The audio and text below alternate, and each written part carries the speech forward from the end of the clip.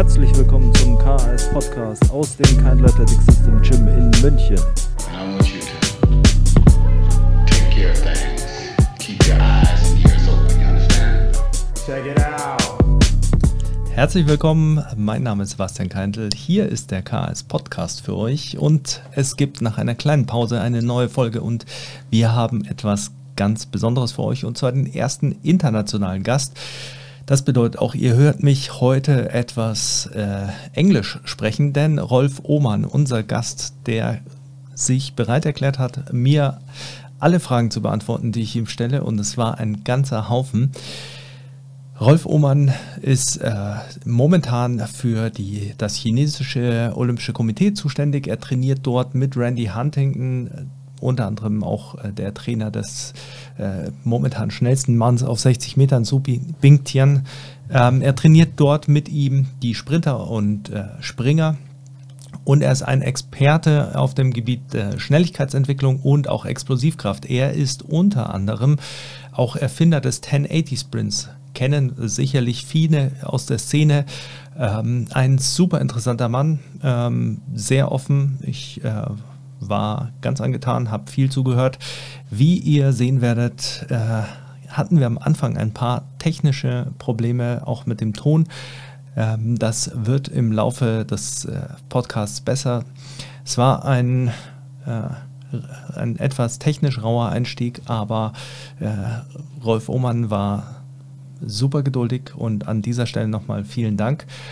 Wir werden 2 Folgen aus dem ersten Interview machen, denn es waren 2,5 Stunden, die ich Rolf Ohman Fragen gestellt habe für euch und dementsprechend machen wir 2 Folgen drauf. Jetzt kommt die erste Folge. Wir werden uns über Long-Term Athletic Development unterhalten, die Entwicklung von Schnelligkeit vor der Pubertät, verschiedene Typen an Coaches, die richtigen Metriken, also sehr, sehr viele Informationen. Hört gut zu und ich wünsche euch viel Spaß. In diesem Sinne, genießt die Folge. So far away. So first, thanks for your time. now even more appreciated. Not a problem.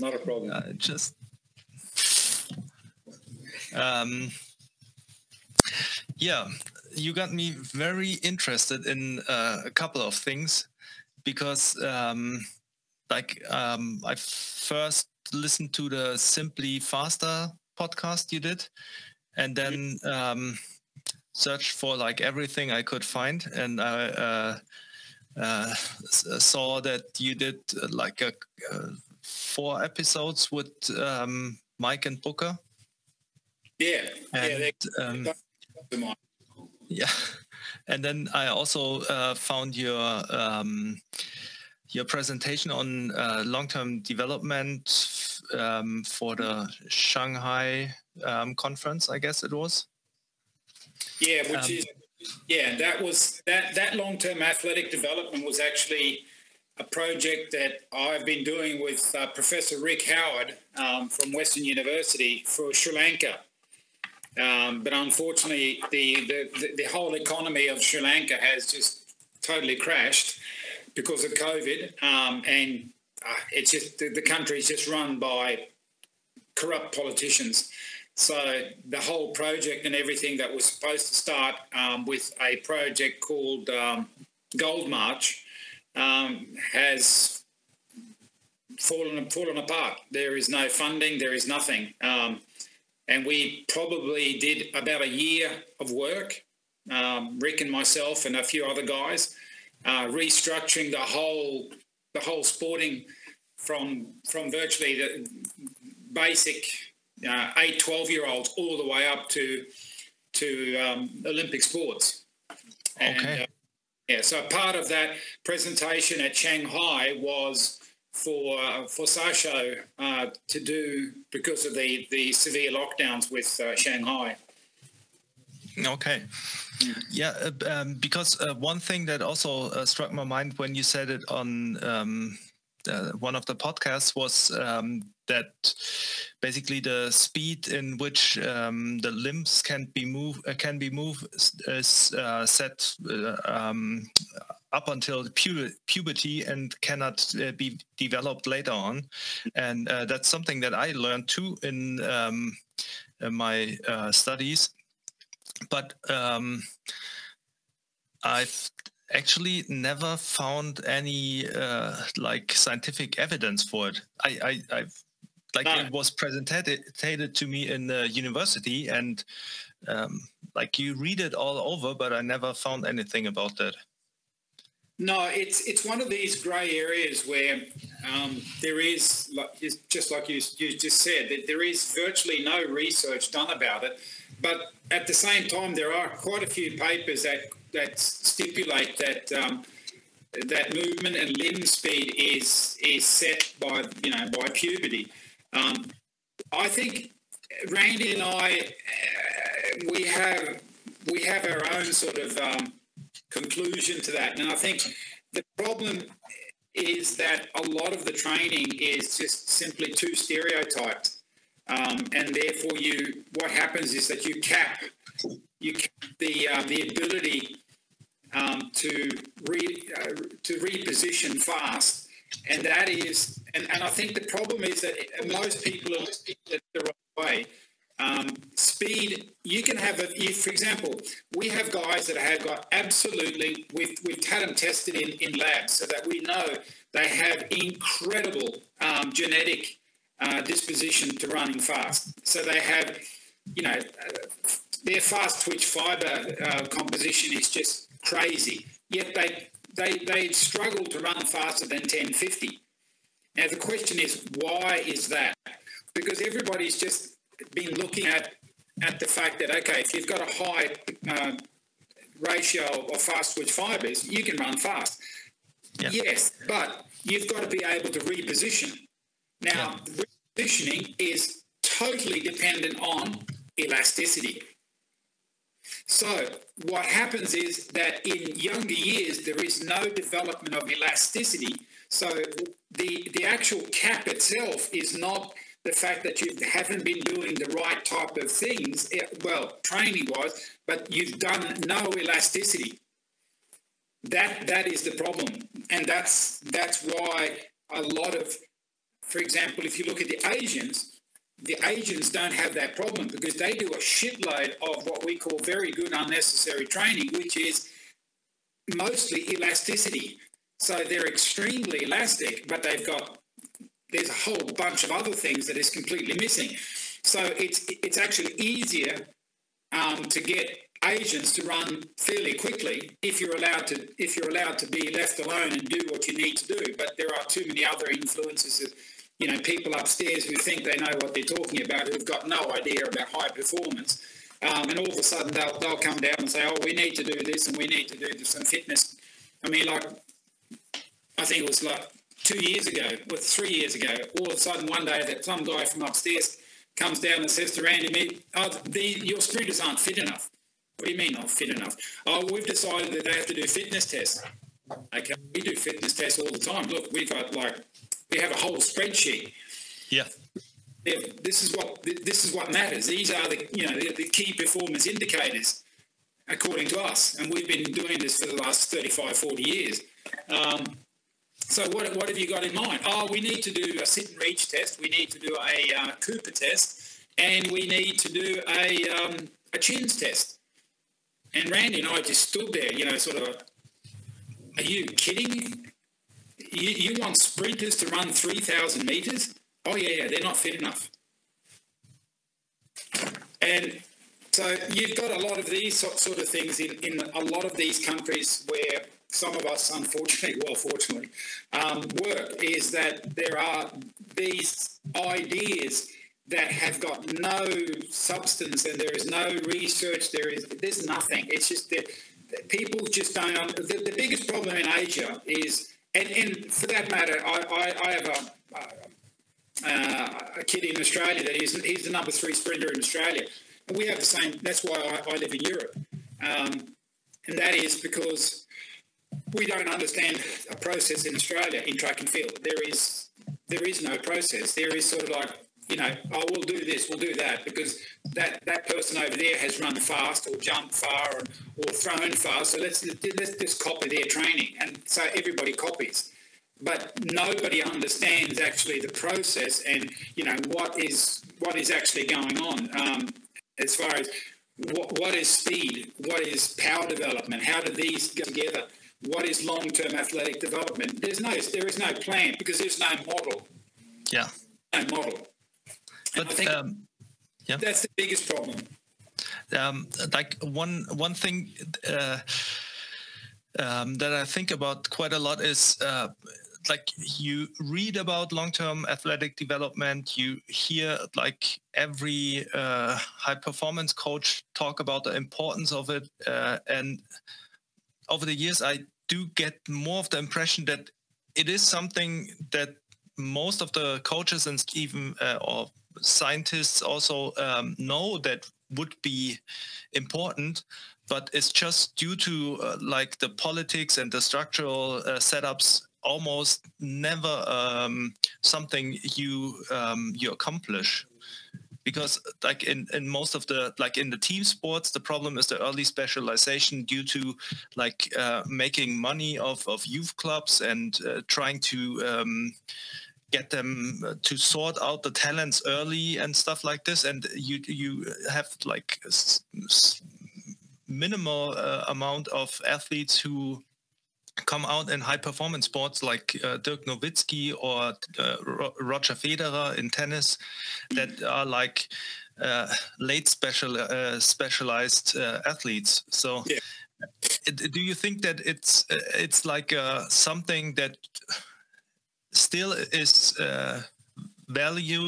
has value and should be aimed for to incorporate this in all the like Olympic committees and stuff, but is at the same time is something that you almost never are able to work with, like really developed athletes? Yeah, it's a good question. I actually had a long discussion with a colleague in Australia, one of the very good coaches we have in Australia who works in his own professional setup. And we were talking about this because what you have today is you have sort of there's virtually two channels how coaches come into the sport and what sort of information, what sort of knowledge do they have. So you have the academic guys who've done different degrees in sports science and so forth. And that's all good. I mean, there's no doubt education. But now comes the big but. Most of the research that is done on different types of training protocols is done on college students. Yeah. There's not one single one of these research papers that has been done on, let's say, for example, a 983 sprinter, which I've worked with and Randy had in China. There's nothing. So you have all these wonderful papers that say this, and this, and that. Yeah, great. But they're all done on people who have very limited background, very limited, to be quite honest, talent many times. So how do I sort of gauge that? And most of these researchers are exactly that. They're researchers. They don't work in practical track and field. Yeah. So there is this thinking in a lot of places that the researchers are the guys who are at the forefront. They're developing the sport. They're sort of lifting the bar. No. I don't want to beat on my drum, but it wasn't a researcher that developed the 1080 sprint system. It was me. Yeah. And I'm a coach. And why did I develop that? Because the quantum system, which is the first system, it was built because Randy and I have been colleagues for many years, and I was given an opportunity in Sweden by a university to do a health robotics project. So where I live in Sweden, one of the biggest used to be the headquarters of ABB Robotics, which is the world leader in industrial robotics. So all of a sudden in early 2003, 2004, one of the people who are one of the highest administrators of ABB said to the university, which is a very large university in the town, we'd like to see if there is an application for health robotics using our technology. And they had no idea what does that mean? Where do we go? What do we do? And as it was, I had a high performance gym where I was predominantly working with hockey, which is what I've worked with in many years in Sweden, apart from a few athletes that I coached. I had a 580 pole vaulter in Sweden, for example, the first 580 pole vaulter in Sweden. So they came to me because, as it happened, one of the ABB directors, his wife actually trained at my gym. Yeah. She told the husband, well, look, the guy who owns the gym where I train, he seems to know what he's talking about. So they came down, had a meeting with me, and the rest is history. Now, why did I want to build the quantum? Well, because we had already a project in Sweden a few years, or 15 years earlier. It was called Brakeman. It was a device that lowered very slowly extremely heavy weights eccentrically. Mm-hmm. It was predominantly used on professional ice hockey players, and there's some very, very good papers that have come out of that project. And it showed clearly that, super maximum loading in the eccentric phase produced extremely strong force production athletes. It didn't do anything as far as power, because power is one component missing, and that's velocity.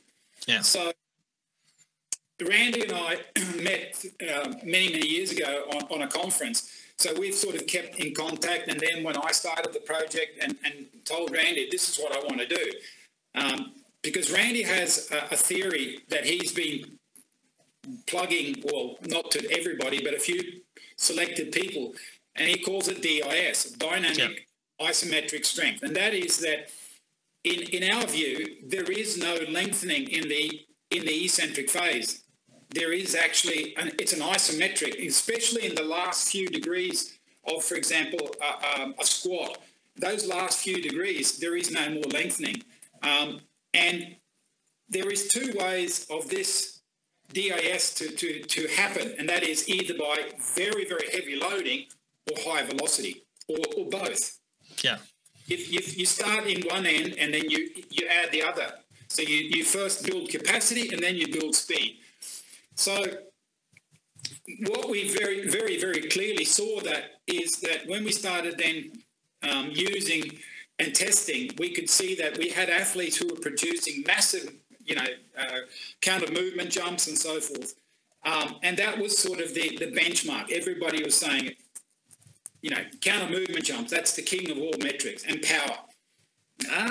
No, it's not.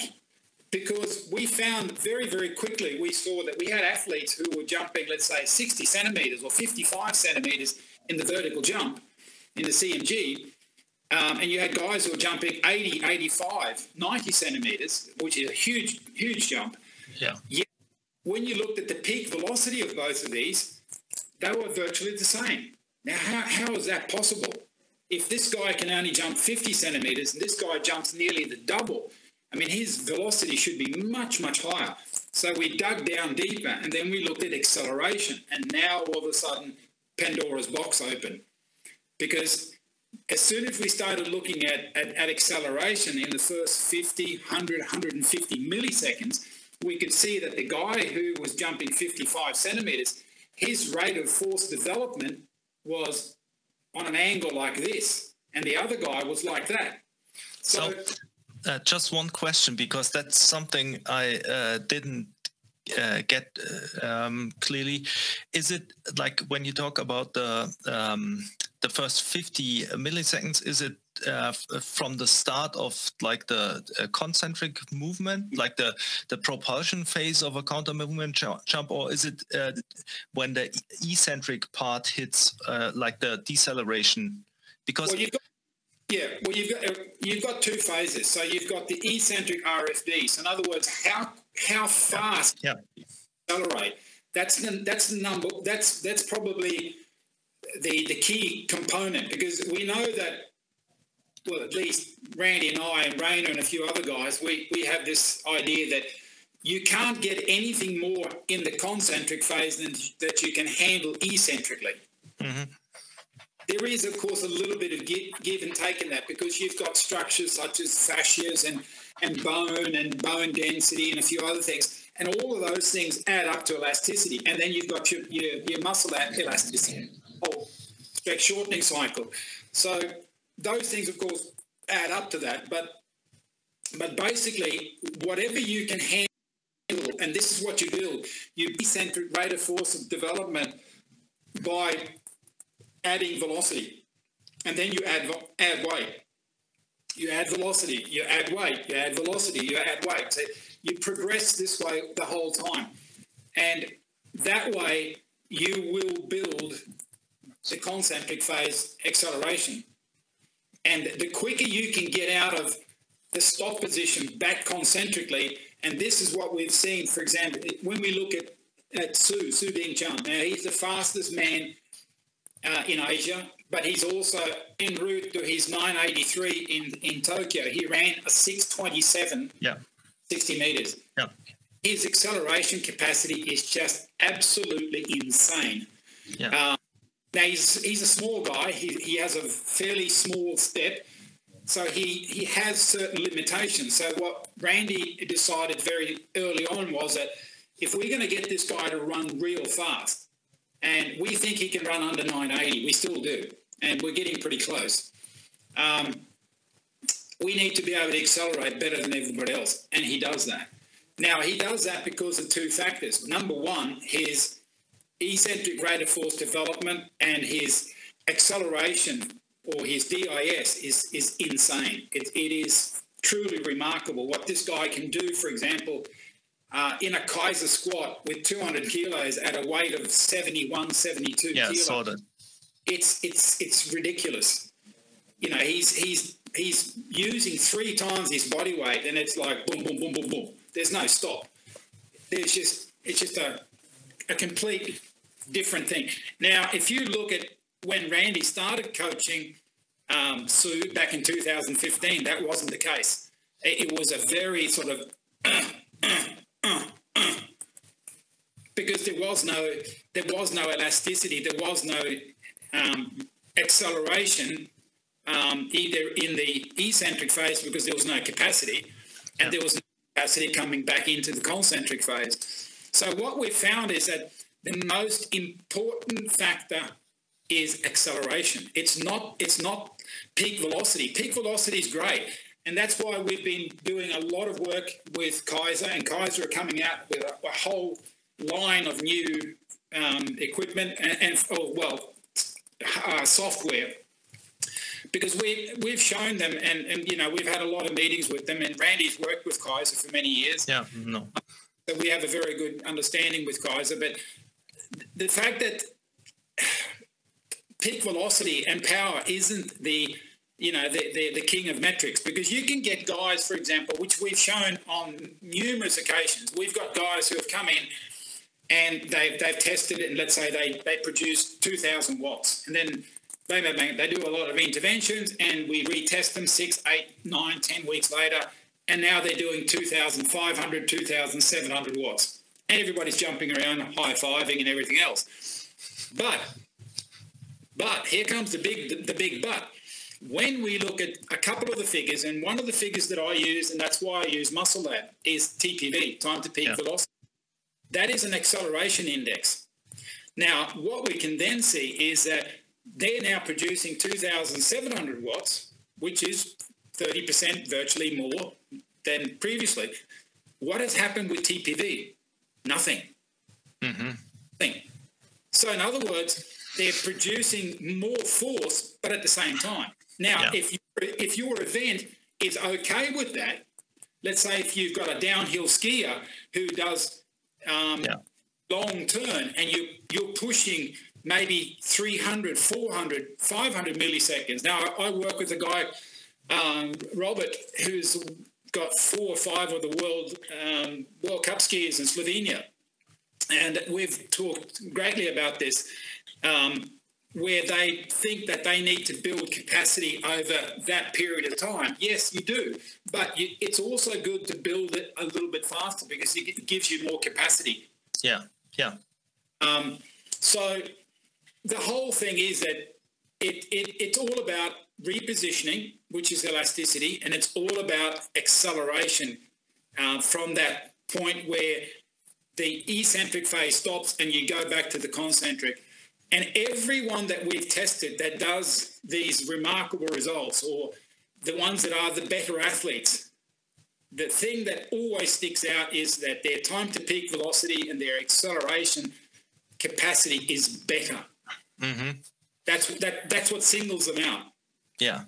Yeah, I mean, it's absolutely logical because you have certain time frames in your sports that allow you to produce, to effectively produce or transfer the forces. And if you cannot produce the force in this time frame, then it's just worth nothing but being a capacity. No, and I mean, the notion that, like the Americans use, a lot of the American colleges, for example, and a lot of sports in the US, but even in Europe, they use CMG testing to talent ID for sprinters, which is it's crazy because a CMG, you're pushing, I've got a force plate, which I don't use very much anymore, to be quite honest, because a lot of the figures that you get is, okay, but you're sort of you're getting figures that really you can't sort of relate to other things, and that's what it all boils down to. We've got to, Randy and I, we work a great deal about what we try to do is simplify. We try to dumb things down because at the end of the day, if you've got 300 variables to try to, to fiddle around with, how in the hell are you going to know which one's doing which and what's progressing, what's not progressing, and how do they tie into each other? So we're trying to dumb everything down where unfortunately, and that's where the business is going a little bit wrong at the moment. You probably know because you're German, so you know what VMAX Pro is. Yes. Yeah. We tried to talk to those guys. Mate, listen. We said, look, you need to put these metrics in. And they said, no. No, I said, why? Well, nobody's asked for it. And I said to them, well, there was a company, just a little small company these days. It's called Apple. And they went to market by the following. They said, people don't know what they're missing until they get an iPhone and with all the function. Now they understand what they can do. Yeah. So I said, we're looking at metrics, but nobody else is looking at me. No, that's because we're at the top of the tree. So if you want to fiddle around at the bottom of the tree, go ahead. So what they've got now is that they've got some sort of a rate of force development or a TPV, which they call something. And the figure that you get is like 67,234. Now, how in the hell what do I do with that? I mean, it doesn't make any sense. I mean, so the way, for example, that Randy and I look at strength training, and this is when I did the last podcast, Randy did the first one, and then when Randy said to Joel at Just Fly, look, the guy you want to talk to about this is Rolf. And I tried to explain to Joel, and I don't think it took Joel 6 weeks before sort of the marble started, sort of falling down. Because what we're saying is that, for example, we don't use full squats all year round. We don't use cleans from the floor all year round. Why? Yeah. Because they have a certain amount of time that it takes to do the exercise and to reach time to peak velocity. Yes. And we've found that the ground contact times that my event needs, for example, a sprinter like Sue, he's in the ground 85 milliseconds. So for us, if we're going to get any transfer from what we're doing in the gym to the track, we have to have a gap that is not too big. Now, the bigger that gap is, and there's a colleague in Sweden that has got this fantastic word for this. He calls it gaposis. Yeah. I think it's just a fantastic word. There's no such word, but it's perfect because it it explains exactly that if the gap between what you're doing in the gym and what is asked of you on the track is too great, there is no transfer. Yeah. It just simply doesn't work. So the way we look at it is that we change exercises and we change the range of motion. Yeah. So that as we get closer and closer to the competition period, we do exercises. For example, cleans become hang cleans. They become drop hang cleans. They become drop hang snatches because each one is faster and faster. Yes. And the time to peak velocity decreases, and we get down to time. So we're down to 100, 110 milliseconds. Now, that's pretty fast in the gym. Yes. But it's still not 85 milliseconds, but it's getting closer. So the gap is that instead of, that. So we can transfer, and if anybody says that this doesn't work, well, we've got a guy called Bingtian that definitely shows how to. Yeah. I've got a sprinter now that I've been coaching because of COVID. I haven't been home for 2 years, even though I live in Europe since many, many years, but Australia is still home. And I haven't been home for years because of COVID. So I've been coaching an Australian sprinter who's now run 10:11 with a little bit too much wind and 10:24. Now, 2 years ago, he did 10:47. So we've been doing this and working with this philosophy. And then the other thing is that to get this to work, you have to have a way of working. In other words, the periodization needs to change. So, and that's the other thing. If you listen to what I've talked with Brooker and Mike, I work with what I call accumulation intensification periods. And I've learned that 2-week periods of accumulation, a recovery week, 2 weeks of intensification, and a recovery week. So a block of, for example, maximum strength training, or whatever you want to call that, the block, in my way of working, is 6 weeks. Yeah. So many questions. Like, first, when you say a maximum strength block, like how would because it sounds like you have like a set system of working from full range of motion to a slightly lesser range of motion that is basically guided by developing the velocities and time frames. So for one, how is a maximum strength block different from, let's say, explosive strength block, or what kind of blocks would you differentiate then? Well, I suppose if you're looking at elite level. Now, when I, for example, started coaching Jacob, I mean, he was running 10:47, so he was definitely fast.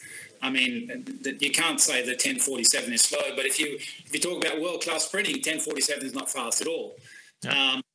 But he's now able to run over 12 meters per second at max velocity. His weakness is still the acceleration phase. He's only just getting under 660 for the first 60 meters, but his top end speed is actually considerably higher than what, for example, that Sue can run. And that's one of the ways that we also work, is that unless to run real fast, you've got to have high maximum velocity. So we tend to look at developing those qualities, and then we fix the acceleration part as we go along. So, for example, with Jacob, then when I started working with him and asked him, okay, what do you squat? And he says, 140, 150. Okay, so show me. So, we got on a Zoom call, and he's doing, I think, a 3 or 4 rep squat. And I said, okay, now I want you to do a quarter squat, and I want you to add 40 kilos. So we're looking at sort of 180. And he's wobbling all over the place, and he's struggling. And I said to him, okay, now put a bit of speed on this. So we use the box, one of these soft boxes, so you can get a little bit of a bounce, which we do, because it doesn't matter. People have all these ideas, and it's got to be strict, it's got to be stop, and it doesn't work. I mean, when you're out running at maximum speed, do you stop? No, it's boom, boom, boom, boom, boom. Of course, elastic. It was quite evident that he had no capacity in the eccentric phase. So with that said, we then started working slow eccentrics, which meant the first, I think, probably 4 weeks,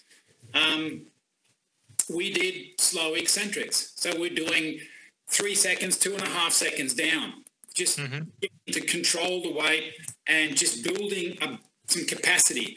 And then as soon as we got through a phase of 4 to 6 weeks, we would then, in the next phase, we would add velocity. So, for example, in that first 2-week block, we would do slow eccentrics, let's say at 150, 160 kilos. In the second block, we would do quarter squats, but at a higher velocity, because it's a short range of motion and a higher velocity. Also in the eccentric or just the concentric? In both, especially in the eccentric.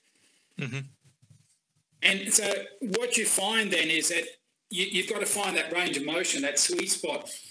And what we've found is when we've worked with athletes from different sports and different events in track and field is that, and when we do testing, we usually use a Smith machine, which a lot of people get, you can't use a Smith machine. Okay, fine. We think it's great because it's very safe. You don't have to worry about balance. And when we test, we can just concentrate on one thing, and that is going after the eccentric phase and going after the concentric phase. And that's what we want to do, because we want to see the capacity of the system. We don't want to see what you can balance and so forth. We want all of those variables out. All we want to see is how much horsepower can this motor. That's why when you take your car to a dyno tune, they strap it down so the damn thing doesn't move, and then they spin the back wheels as fast as the motor can do it. So we do the same thing. So we use a Smith machine for that purpose. And what you find then is that you'll find that if these guys go down 1 centimetre, 2 centimetres below a certain point, it's game over. They won't get back up again. So once you find that sweet spot and you find out, okay, it might be at a certain degree, is that, for example, in sprinting, you only have to look at where is the stance phase in sprinting. I mean, you nearly have a straight leg. I mean, there's not much at all. So we can then very quickly say that the actual position that you're in sprinting has got nothing to do with, for example, a deep squat. So you build some capacity, but you build that capacity as a buffer to be able to handle things up here at much higher speeds and higher loads, because that's where I'm going to be working. So it's a little bit like I usually, when I hold lectures and things, I talk to people, I say, it's like building a house. If you want a house of one story, you can use a fairly thin concrete pad. But if you're going to build a high-rise, you need some serious concrete underneath, because you've got so much happening up top. So that's the same thing there. That's why if you look at Sue, you've got to have that capacity, that what he can do with 200 kilos. It's not like we're trying to get him to lift stronger. What we're doing is we're building a capacity to move his body weight, but we know that to be able to do what we were asking him to do, you've got to be able to move about 2.5 to 2.7 times your body weight fast. If you can't do that, you won't run fast. That's bottom line. So, so it almost sounds like at this point the strength training and the stimulus that strength training gives is like the byproduct is getting him stronger, where you're just looking for the stimulus to transfer to the sprinting and running. For example, most of my athletes, if you ask me, people ask me many times at conference, how strong are your athletes? Well, what do you mean? What's their 1 RM? I have no idea. It's totally interesting because it's what for example, my colleague Kenneth in Sweden, he's the guy that I worked with for the whole time I've lived in Sweden. He was a decathlete like I was, and he was the coach of the Swedish record holder who was a silver medalist at the World Championships, did 8,500 points in the decathlon. And we've come up with a few new metrics, like the EA index, for example, and a few other things. And what we also look at frequency. In other words, how many lifts per second, how many kilos per second can you lift? But nobody else is even talking. Everybody's talking about power. Okay, well, you produce power over 1 or 2 or 3 repetitions, but how many kilos per second? Because your ability to accelerate, for example, in 100 meters is all about how many kilos you can move at a certain frequency, because these guys are at about 4.5 to 5 steps a second. Yeah. So all of a sudden now you've got to take a whole bunch of steps very, very quickly, where you've got to be moving some big weights or the equivalent very, very fast. Otherwise, you're just not going to get down the track fast enough. That's the bottom line. Yeah. So you have to build that capacity. So and also what we also do is that to keep this elasticity in. For example, if we're doing cleans from the floor, then we'll go straight over and we'll do some ankle pop-ups, 6 hurdles between each set. Then that's the set. Then we have a break, and then we might do 3 sets. If we do cleans, we'll do ankle pop-ups. If we do, we could be doing some heavy box squats, and we'll do some standing start. For example, what do we call them? Speed bounds. Over maybe 8, 10, 12 steps. It's always to tie in the elasticity components. We don't just lift heavy and walk away. We always transfer it to an elastic component. Always. Would you change, because you talked you hinted at this when you talked about the EA index one time, that you would you have a different kind of view on the EA index for field sport athletes in comparison to track and field athletes, because they obviously have longer ground contact times. And so could you give a little insight on this? Yeah, actually, I put together I asked Kenneth to send me, so I'll see if I can get it up here. Here we go. Now, this, can you see that? Yes. Okay, so this is the EA index. It's peak velocity divided by time to peak velocity. And now these 2 curves are from 2 very different athletes. The one up top has got a very high EA index. The one below, the black line, is very low. What's the difference between these?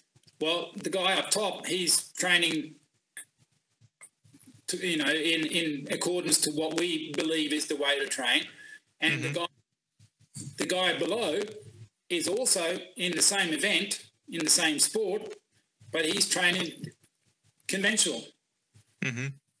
So he's in the gym, he's chasing kilos, he's chasing 1 rep max, and and he's doing velocity-based training at 0.7 meters per second and 1.2 meters per second. Why? I don't know. Mean velocity. Yeah, exactly. So, and then when we test them, this is what we get. So, which one of these 2 athletes is going to excel in a fast, dynamic sport? Well, it's quite evident. The guy with the red line. Yeah. So, it's these types of things that we that we look at and try to figure out. And we're just trying to dumb it down. A few of the things that we've been looking at, I mean, we've got the spreadsheet that we use is quite extensive. If we look at Muscle Lab, and this is what's so good about Muscle Lab, it's when you've done a test, for example, you just export it to Excel, and all you do is just press a button, and the whole session just goes boom into Excel. And then all we've done is, in our spreadsheet, we've just added all these metrics at the top. So it sorts everything out according to what we want. So we've got, I don't know, 25, 30 different metrics, and we're still just trying to figure out, you know, some of them, because sometimes you get cases where athletes are doing things and then you test them and you've got sort of a notion that this is how it works. And then all of a sudden you get an athlete and he doesn't tick the boxes like everybody else does. So you figure, so then all of a sudden here you've got, you know, an anomaly where somebody's obviously able to do things very, very well, but he doesn't do it the same way everybody else does. So then the question becomes, and this is what we want to learn more and more about the training process and how these factors all are integrated and how they influence each other. And then all of a sudden you'll get athletes that they break the mold. They just absolutely just, you know, you just sit there and you go, okay, how is this even possible? And then you've got to try to figure out, okay, and then you go in and you look at the spreadsheet and you'll see things sticking away over here, and he's good at that, and he's very bad at that. But how the hell does he generate this? Mm-hmm. Then you're trying to learn how these different things influence each other and so forth. And that is a lot of the sort of the detective work that we've been doing, is just trying to understand as much as we can about the training process. And that's why, for example, Randy and I and Raina and Kenneth, we use technology because if you don't use technology, I'm sorry, you can, you know, I mean, we've been in the field for, you know, together with our years of experience. We're all, well, Raina's the youngest of us, and he's 52 or 51. The rest of us, we're all over 60, and Kenneth is over 70. So if you add up the years that we've been, you know, banging our head against the wall trying to figure this out, you know, you're looking over a century, well over a century of experience at high performance. So it sort of, you know, it gets to the stage where you think, okay, well, we've got, you know, we know what we're doing. And then you get athletes all of a sudden that break the mold, and then you realise, no, we don't know everything. And this is what's so fun. I mean, at first it can be frustrating because, you know, you've got a model and somebody comes in and just absolutely kicks the crap out of your model. But that's the good part, because then all of a sudden things just go bing, bing, bing, because we start to understand more.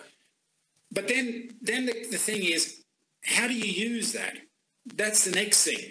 And this is where it gets real tricky, because you just can't sort of throw things into the pot and just add another ingredients. Now, my wife is a very, very good cook, and I'm an absolutely useless cook. Why? Because she understands what she needs to put in to make, you know, whatever she's making taste great and look great. You know, and I don't know what the ingredients are doing because I have no understanding of, you know, all these different things. So that's virtually what we're doing. We're just trying to understand all the ingredients that we're able to put into this pot and how they influence each other.